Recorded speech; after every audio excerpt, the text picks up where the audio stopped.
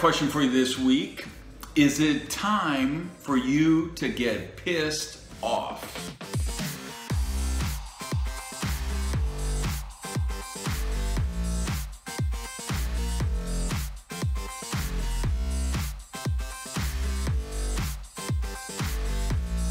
Hey guys, Randy Gage here. Welcome to another episode of Prosperity TV. I'm coming to you again from the Banana Republic of Miami. And I want to talk about your situation in life and how you accept it or don't accept it. In particular, your financial situation, where you're at in terms of money. If you have the money thing out of the way, if you have security, if you prepared for your future and taking care of your loved ones who will need help, or are you struggling? And how old are you? Where are you at? What stage of your life? And sometimes, and you know, I'm the big guy all the time telling you all the time, forgive yourself, give yourself a break, give yourself another chance. But I think there's also another element that sometimes you gotta get pissed off with yourself. You gotta get pissed off with where you are. And why I'm bringing that up, because I just went through an email exchange with my coach on the softball team, and it's a new season coming up, and he's writing me about jerseys and uniforms and what we're going to do. And I'm saying, come on, get the decent jerseys. Like, we had great jerseys for the World Series. Can we use those? And he's writing back, well, you know, I don't want the new guys to have to pay so much if they get those jerseys. And I'm writing back, you know what? This is not a little league. This is not a beginning team. This is a master's division. So to translate that for you guys who aren't into softball, that means old guy division. Okay, this is the enlarged prostate division. So it's a 50+ team. So I'm writing back, dude, if you're 50 years old or older, and at this point of your life, it's a crisis, the difference between paying $18 for a jersey or $28 for a jersey that's spread out over a 3 or 4 month season. Maybe you've made some really bad decisions in your life up to that point. And I don't say that to be mean or snarky or judgmental about those people. I'm just, again, you know how this show is. I just share what's worked for me, what hasn't worked for me, what's on my mind, and what my core beliefs are. And that I think if I share them with you, might cause you to do some critical thinking and might allow you to make better choices or decisions or actions in your own life. And I think back when I lost my restaurant, when it was seized by the IRS. And I was driving along up I-95 crying in a car that I didn't own because I didn't have a car. I'd lost my car, I had no house, no car, no credit cards, no money, $55,000 in debt. And I'm like 30-something years old. And that's like cute and romantic when you're 18 and you sell all your furniture to be in a business. But that's what I was doing. I ended up selling all my furniture, sleeping on the floor.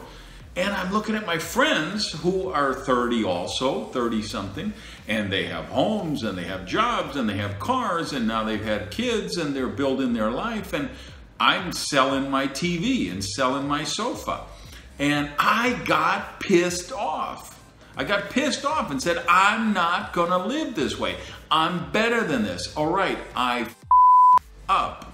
But everybody up sometimes. But I'm going to dust myself up, I'm going to get back, and I'm going to go after it, and I'm going to make my way back.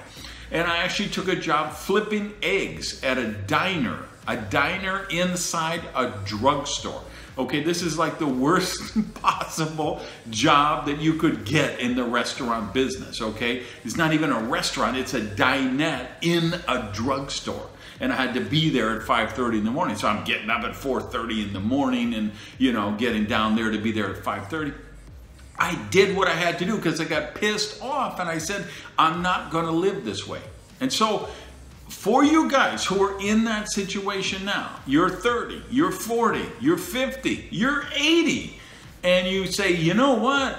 I don't have any financial security. It would be a problem if I just came back from I stopped at the drugstore on my way back from lunch, and I needed some Claritin.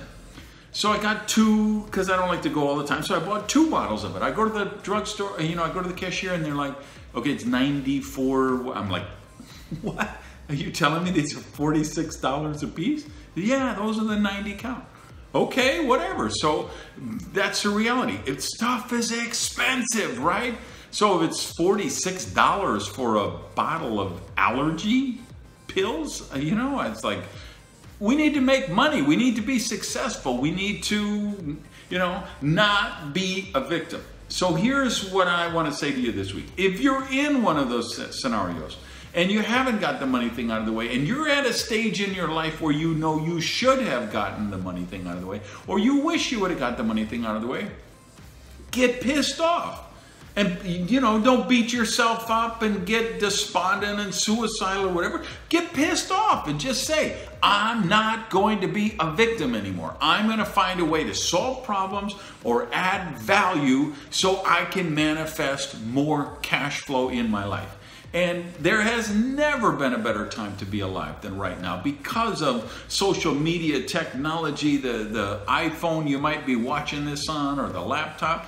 I mean, you could make your own movies, you can make your own documentaries, but you start with whatever. If you've got to rake leaves, shovel snow, mow lawns, be a house sitter, become a dog walker, become a pet sitter, open a concierge service. I mean, you just get on Craigslist right now, you find a way to solve problems or add value, and you could turn that into cash. So it's always back to the choice. We can be a victim or we can be a victor, but you can't do both. You got to pick one. So you know me, I want you to choose to be a victor. Peace.